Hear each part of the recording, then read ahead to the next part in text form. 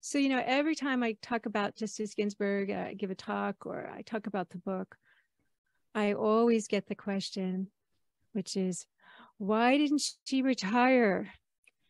And okay, I'm going to give you the and I quick want to and hear what dirty your answer. take is on that. I'm going to give you the quick and dirty answer to Okay. that. We now know, I didn't know at the time, that President Obama invited her to the White House in, I think, 2013 or 14, and suggested basically to her that she might want to think about retiring. And she did not do it. You have to remember that at the time, there was still a filibuster of judicial nominees in place.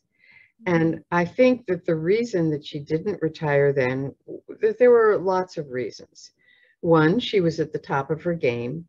She was the senior liberal justice, and she was able to make some real differences there because of that.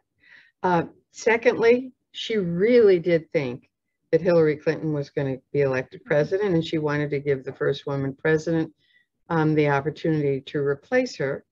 And I think that she thought that whoever did replace her, if she retired and Obama were able to make a nomination, that it would have to be someone that she thought, in order to get through, if that individual could get through, would be sufficiently less liberal than she was, that she didn't want to make the effort. So she was healthy, and she rolled the dice, and she lost by a matter of weeks, but she did lose. And I think in the last months of her life, when I saw her every week, because she came to us for dinner every week, once a week, because it was the only place she could go during the lockdown.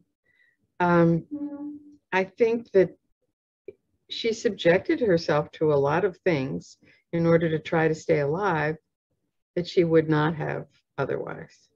Every time I communicated with her, she always made it feel like she was going to be around for when our book was going to be finished. She could, she was so positive. Like, it didn't seem to me that she, I wasn't in the inner circle. So, I knew she was sick. She told me she was sick, but I didn't know when she said she was battling cancer, like how extreme it was. But she always was so like forward thinking and so positive. So when she died, I was actually, like kind of shocked. I was shocked. You were much more prepared for that than I was. Well, my husband was her medical confidant. And so even though I didn't know the details of what he knew, because he wouldn't have, besides everything else, he's a HIPAA Nazi. I just, I saw her every week, and I saw that she was losing weight. Yeah. And I saw that by July, her